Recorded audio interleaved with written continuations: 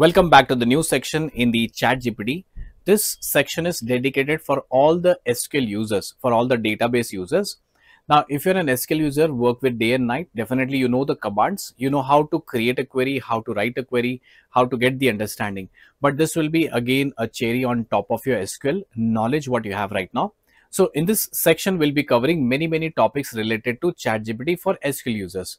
The first video would be related how do I create a SQL query with the help of ChatGPT. Now, there are sometimes you don't know how to create a query, which are advanced query like subqueries and the views and other places. So you can ask this ChatGPT to create a query for you. That's the first video we'll be covering.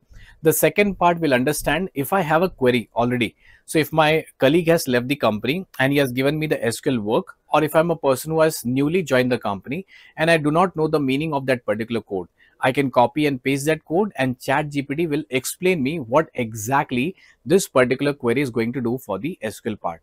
The third will understand the SQL fundamental topics. Now, sometimes queries is one part, but if I want to understand the basic concepts, the fundamental topics in the SQL, I can take help of this ChatGPT. What are the right questions I have to ask them? This is what we'll be covering in this section.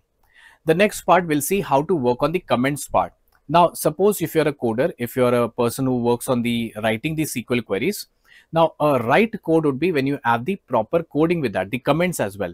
So the comments, how do I get the proper comments with the explanation? I can ask ChatGPT, I can upload the code and I can get the comments or the descriptions about that particular code and I can use it back. Remember, this is a good practice in the organization so that suppose if you leave a company, then the next person will be watching that particular code will have no issues in understanding the code. The next part would be related to debugging and troubleshooting the errors. Now, obviously, there is no code written in the world where debugging is not required. Debugging is testing the code and also finding out what are the issues and the errors.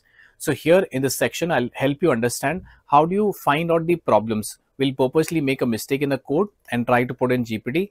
Chat GPT will give you the exact line, exact sentence where the mistake it has found. Okay, this will help all the newcomers to understand and debug and troubleshoot all the errors.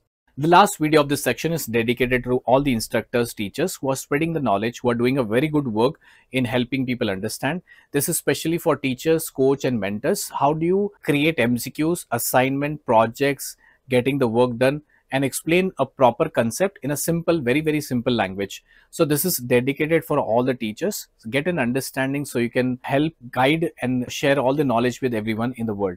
So these are all the topics we'll be covering in this particular section for SQL. Now, SQL is a tool which is a database which is used in most of the organization and mostly used by the data analysts in the organization, which are helping to create better and better reports so that the end user of the reports can take a quick decision. So let's understand about all the topics of ChatGPT for the SQL users.